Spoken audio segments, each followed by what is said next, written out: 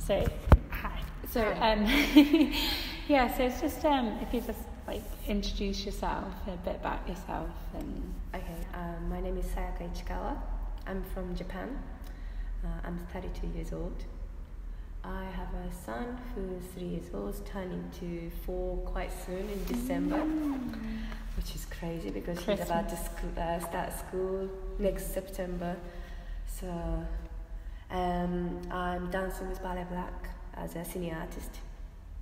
I've been with Balletblack since 2011, so this is my 7th. So it was before you got married? Yes, yeah, 7th year. But I had a year off, almost a year off, because giving birth and sorting out my life during that time. So. How did you find that, like being pregnant and dancing? Being pregnant and dancing was absolutely... Because it's crazy anyway. I mean, I've got 3 boys. Yeah, because I had to wear tutu, and I had to do fouette. How? Oh, it just looked ridiculous. I was in some very physical, intense piece, but straight after I found out I was pregnant, I wasn't doing it. So first half I wasn't dancing, but the second half we all wear tutu, and I'm doing classical things, and then my tutu just started to not fit properly, so they had to add extra fabric to it. And at some point when I look at myself in the mirror, I see a little bump hanging, and the worst thing was morning sickness. Oh yeah. When I was and dancing, hormones. Yeah. Everything affects you. I mean, people don't realise, like, even just normal female things, being a dancer, you need to adjust to that. Absolutely. Yeah. And my legs was cramping because of bumps. And my weight, the balance changed. Like so, you had to do a pas de deux with your baby. I said my partner was freaking out first of all, which is understandable, because he didn't know how much he can touch. Yeah, he didn't know how. Yeah.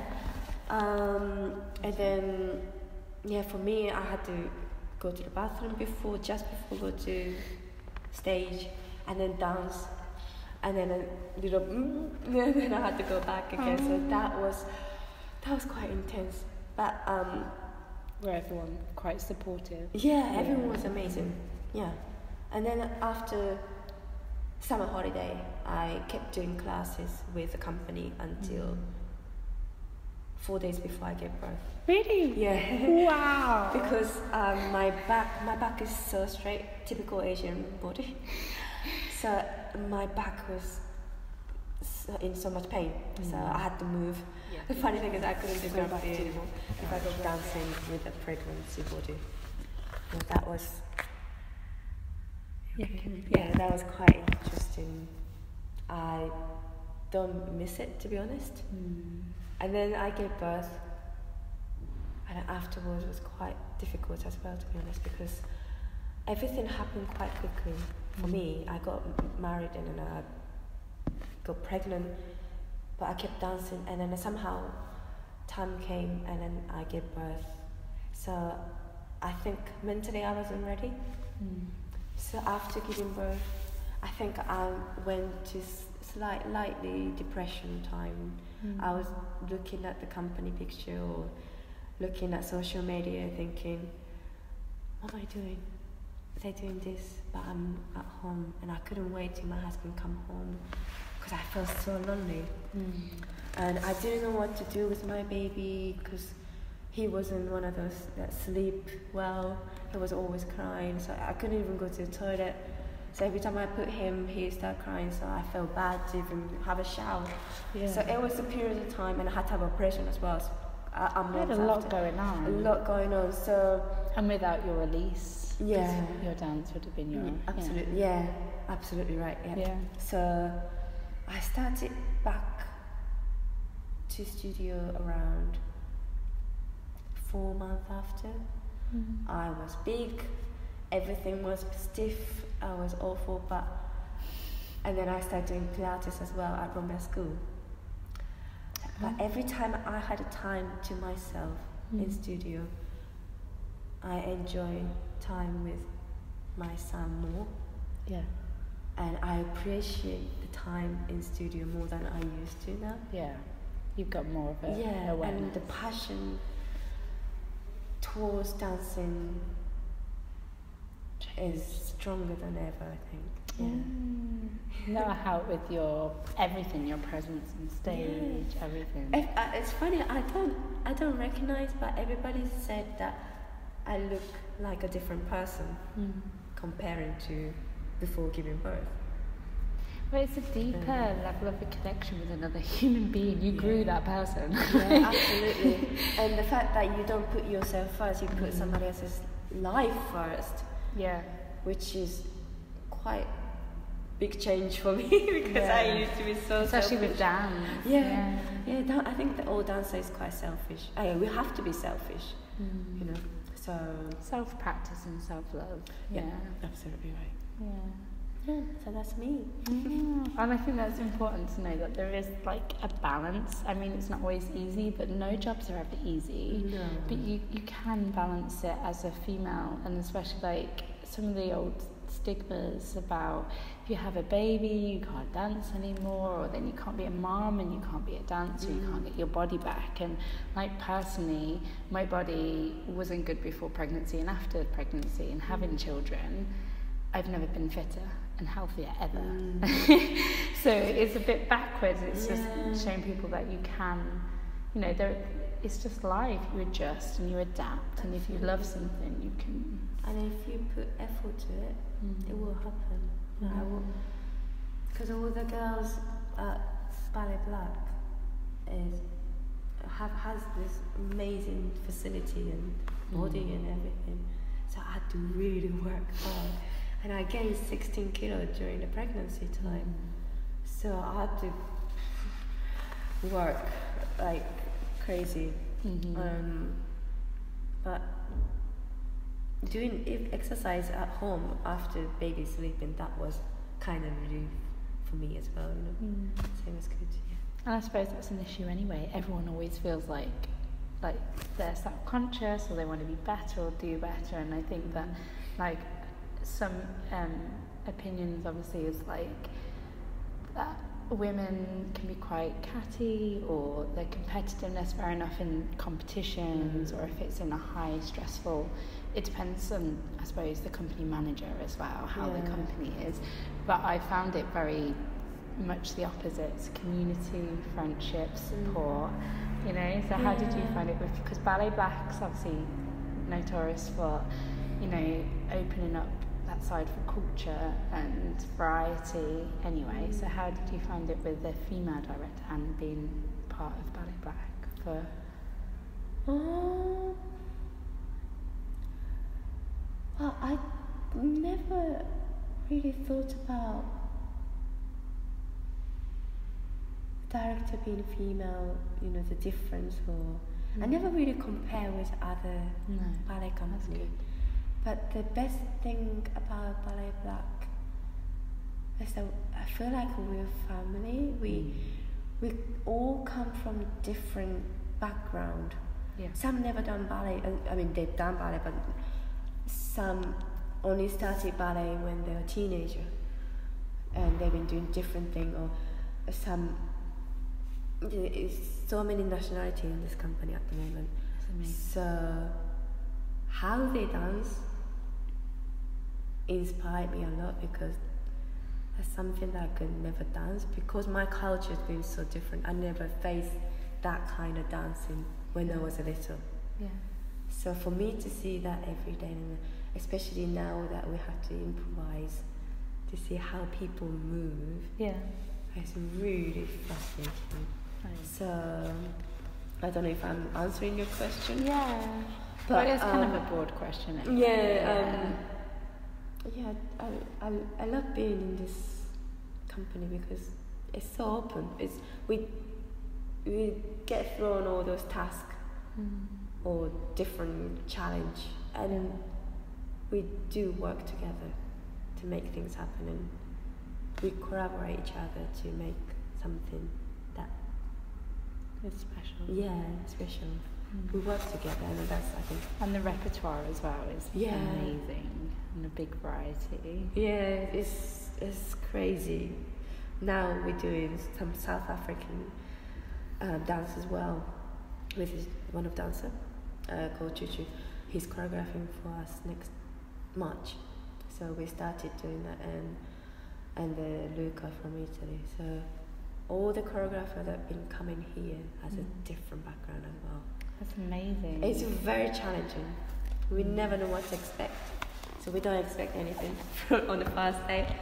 So we kind of just, trying to listen to what they're saying, and sink it in, and try to be as natural as possible. Yeah. Do you ever do any classical repertoire? Not traditional classical. I think some dancers want to, but mainly we do original. Yeah. Have you ever done it before? Yeah. What's your favourite? Oh, I liked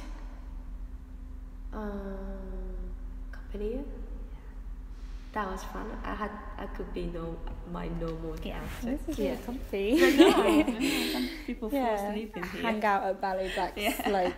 I don't know. And you've got gym as well, like gym machines and stuff. For the first time. Are those tutus that cool? These are used for school performance. And there might be some proper tutu, or maybe it's in the office, that we wear for the dream.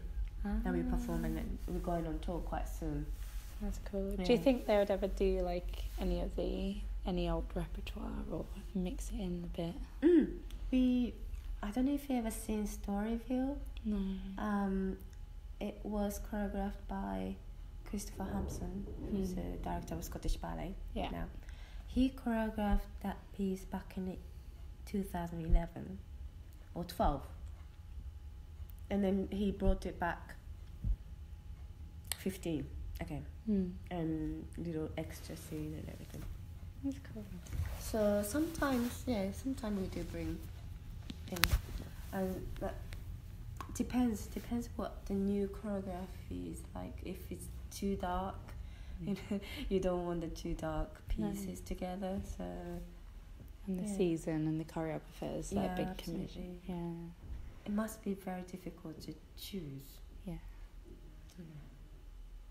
For somebody who's right for this company. So but Cassie managed to do it for every season at the moment. So.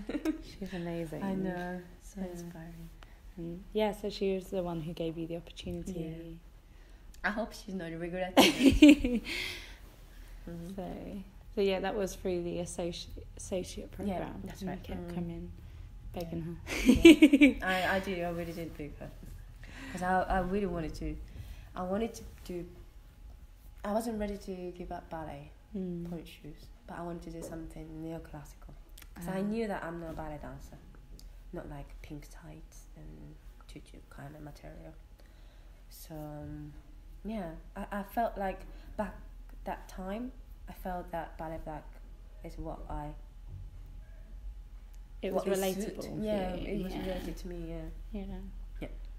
And because I know there's another project I'm involved in, and with Delphine Bassar, it's like a comedic ballet comedy, ballet comedy, and we've been doing a lot of stuff with Capezio, and they've got like the brown ballet slippers, and to get the pointe shoes and the tights, and I think it's really important to have that whole feel of like it matches you. You don't need to spend hours dyeing, and Now that Freeze does different colour of pointe shoes, so was Gainer Minden. So two girls, including myself, wear Gainer. So now that she can get special one, which. Can I see? Yeah, about mine is the one that dyed. I had to dye myself. I do it with a normal foundation. Yeah. But she now got the special colour for her. Yeah. I think they do for my colour as well, because it's normal skin, Yeah. normal skin colour type. So Lovely. Yeah, but apparently it takes about 7 weeks to get. Yeah. Bit like special order if you wanted the box lower or whatever. Yeah. Things are changing slowly. It is. Everything's changing, and Yeah. that's like part of the reason why I wanted to do this, because I heard a lot of things like around about like, and obviously at the moment with people trying to get more female choreographers and even ballet as a whole, some of the repertoire in that is all obviously male composers from back in the day, male directors. The storylines are very from a male's perspective. So even though the ballerina is the central piece, it's very much like reflected society back then, not now. You know. So and we've come a long way since then. So I just wanted to so inspirational women, because I think you're very inspiring, and the fact that you went to you did your course and you did a degree, and then you've ended up in like an amazing ballet company, and it all ties in together. And I wanted to ask you because I saw that you created a character as well, or you did some choreography. Did you? Let me check. Oh No. Choreographer created the character on me. Yeah. In Storyville, and that was it. Very mean lady called Lulu White. Yes. How does that work if they're trying to create a character on you? Do they? It was so much fun. I have to say, because bringing back my old teacher again, but she said I could never act. She used to say if I do Aurora or Black Swan, I'll look the same. And I do agree with her, because I was too scared to bring. Yeah. But like you said, if it was like negative reinforcement for teaching, and obviously that bit didn't record, but it's just like positive reinforcement now. Yeah, true. I couldn't open up. I was quite closed. I think also as a traditional Japanese character that we don't ever express ourselves that much. So she gave you space. Yeah, so she didn't give me space, so I was quite closed. So I couldn't act.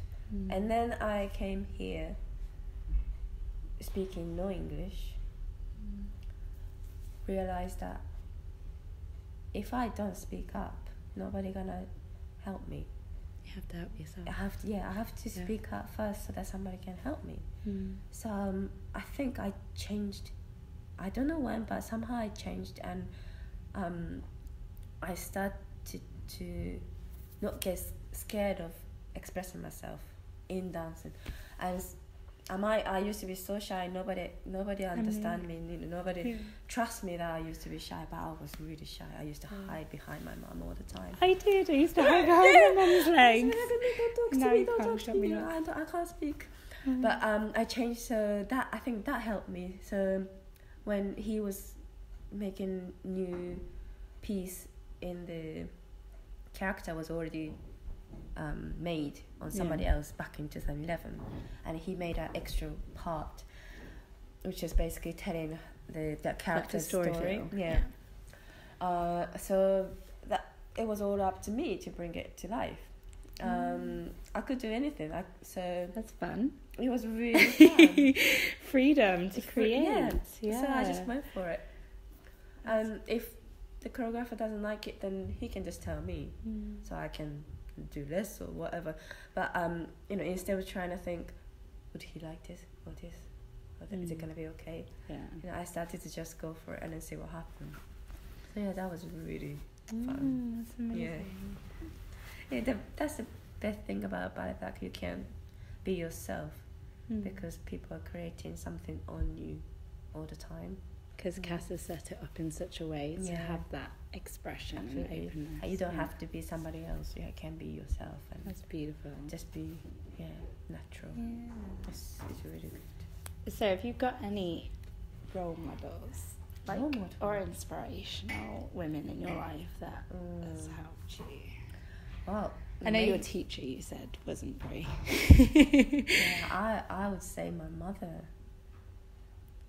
Not as a ballet dancer, but as a human being. She she divorced and pretty much raised me by herself. And I never seen her being sick or complaining or never saying no to what I wanted to do. So she always offered to help and push me to do things and encourage me. So yeah, I have a lot to learn from her, because now that I have a son, I feel like I'm complaining a lot already. So I'm sure she would have complained even if it wasn't in front of you. But that's good, because that relates, like, seeing someone so compassionate and dedicated, you can take that. You obviously have picked up from that and took that into your dancing as well. Yeah, I guess so, Thank you. Don't worry. So have you got any, like, for people that are either going into dance or even through other vocational pathways that isn't the traditional, you know, like with the set structure of the school system with ballets and the ages, or if they're coming in later or through a BI honours, have you got anything that you'd like to say as advice, is like, or anything that you've experienced? People do like name tag and things like that.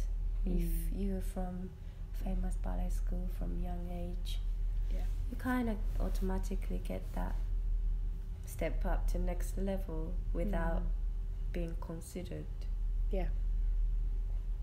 But like we were saying, you have to do it yourself. If you really trust that you can do it, and this is the one thing that you should do for your life, then I don't see why not to put anything behind and just go for it. Because that's what I did. I left high school at age 14, which you shouldn't do. But I did, because it's your journey. Yeah, because I wanted to experience life outside Japan, and then because I knew that I can't go back anymore, that drove me to where I am now. So just believe what you want to do, I think. Go for it. It sounds so cliche, but it's true. It's true. It sounds so like like a usual comment, but no, it's good. I do feel that way. Do you have any, like, cheesy slogans or mottos that you like or have used or go by? I love seeing them on Instagram. I know. I've got a few, like the one that never let others destroy your inner peace, you know. That's nice. That's quite important in the ballet world, because not everybody would like you. No. Or even if they do, it's hectic and you need to be the calm amongst the storm. Absolutely. Like, I've seen the comment on Facebook that if this Asian girl can be in Balletblack, anything would be possible. So, I'm sure those other dancers from Balletblack would have got some and it's the way it's negative written, comment. and it's about education, about how to talk about these things as well, because Exactly. people aren't, they find like it's difficult to talk about and express. And especially we performance is a live show, so if you make a mistake you can't rewind and redo it. And if people comment something negative about it, then you just have to accept and move on. And look at the positives. Yeah, the worst thing happened back in June when I debuted doing main role for this piece called Suit. It's quite intense piece, and right at the end, basically I hung myself and committed suicide, and so it ends very dark, light off, and then people was just silent, because just that dead silent feeling, heavy atmosphere, and then there's a guy saying rubbish, and then that was my first day. Oh no! Doing that piece, I'm thinking, huh? What did wait? What did he say? But the fact that you got the theatre and the audience to get to that stillness and that calm thing. So it must be really powerful, right? Yeah, and even for him to respond in such a way obviously triggered something within him. But I found out that he had a dementia, so he was a bit. So also like not to take things personally. Yeah, but I still had to go on to the next second act. But because I put so much into that piece. Emotionally as well. Because I had to cry, I had to react, listen to what my partner's saying, react to whole story. I'm on stage whole 30 minutes, so I put so much into rehearsal and even normal life. I kept looking at the video and what I can do, this and that. And then the first show, and I felt quite happy. I felt like I gave everything I could at that moment. That just knocked you. And then he said, "Oh, rubbish." So I just burst into tears when I got off the stage. I said, "How dare him say that?" But then I had to kind of pull myself together and then go on to the piece called "A Dream." Sounds a lot happier. Which is complete opposite. So you have to be quite. It's a comedy twist version of A Midsummer Night Dream. So I had to really pull myself together. And then each dancer just came one by one to me and then just gave me like the biggest hug and then support me and cast around from the audience and hug me and then be with me and then have a little talk, and I was like, I'm okay. So all that was quite and you're already in that state because of the performance. Yeah, exactly. So it was easier to stay. I was a hot mess. I was a hot mess. So anyway, go back to the quotes. Don't let other people say what people say about you. It's just you do you. Yeah. That's amazing. And is there anything that you would like to accomplish or do in the future or achieve? I'd like to be a teacher. I'd like to coach. Yeah. No, I think I got quite good eyes to pick things because I'm quite good at learning choreography quickly. Yeah. Because when I see something, it become like a video recording. Yeah. Maybe you don't really say imagery. That now. Yeah. It's like it's a film. So when I see something different or, when people dancing, because I had to do some coaching taking rehearsal while I was pregnant. So I see things and then trying to make it. And then when things happen, the way that you want them to be. It's very fascinating. So I like to teach and coach. That's amazing for people for next generation. Does your partner dance? He used to. He's now a teacher at Romance School. So he's got a lot of experience already. That's cool. So I got a lot to run. And your little one? He started doing little pliés. He said pirouette, and then he just turned one and he said 1, 2, 3, 4, 5. So he's already doing 5 pirouettes in his head. But But that is the trick. It's mental. So seriously, it's a rhythm, isn't it? Yeah. But he's seen us doing ballet all the time. I take my boys with me. Oh really? Yeah. My little boy just jumps and he does a pirouette in the air. And then when I'm practicing, he'll stand there and he's like a mini choreographer. He's really bossy. He'll be like 1, 2, he'll count. And I'm like, I'm feeling under pressure. Like, I'll spot at my son, okay, stand on the chair. My son used to be opposite. He would never go into studio. He would say, no. When he had to sit and watch me dance, he cried. He was crying so hard. So I never enjoyed bringing him here to work. But somehow something clicked. He recently liked to do plié, and we do tanju together at home. So, he knows what I do, which is really nice. So hopefully. If you want to do ballet, he can. But he has to be really focused. Because I know how hard it is. It's hard. Me and my husband both can guide him if he really want to do it. Yeah. If not, then I'll force him to do something else. Yeah. So that's beautiful. Thank you so much. No, it's really inspiring. It was good. Really? Yeah.